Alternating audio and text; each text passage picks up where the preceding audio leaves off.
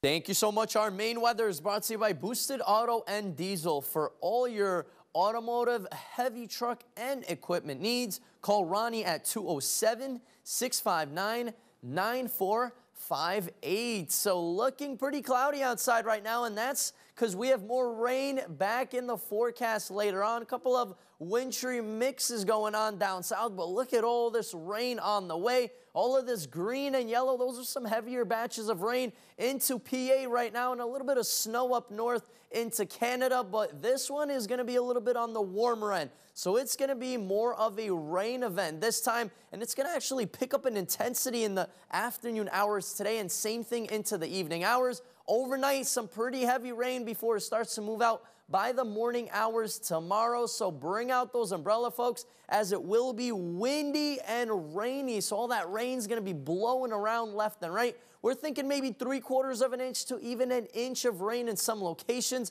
So it is going to be a decent rainmaker. It's going to be a one-day event pretty much today, but it is going to come in with some heavier rain, especially in the evening to overnight hours. Winds, not a big issue right now. We do have a little bit of a wind close to Rockland at a 10-mile-per-hour sustained wind, gusting close to 15, so not a big issue right now. But take a look at these winds upcoming in the next couple of days. Yeah, those are correct numbers, folks. We're looking at around 50-mile-per-hour wind gusts. Some places might even get close to 55 miles per hour by the afternoon hours on Wednesday. So get ready and really hold on to your hats and whatever you got going on in your hands, because it's going to be very, very windy. And because of all that wind, we do have some high wind warnings in effect until around 12 a.m. on Thursday. Same thing closer to the coast, and then some high wind advisories in effect here in town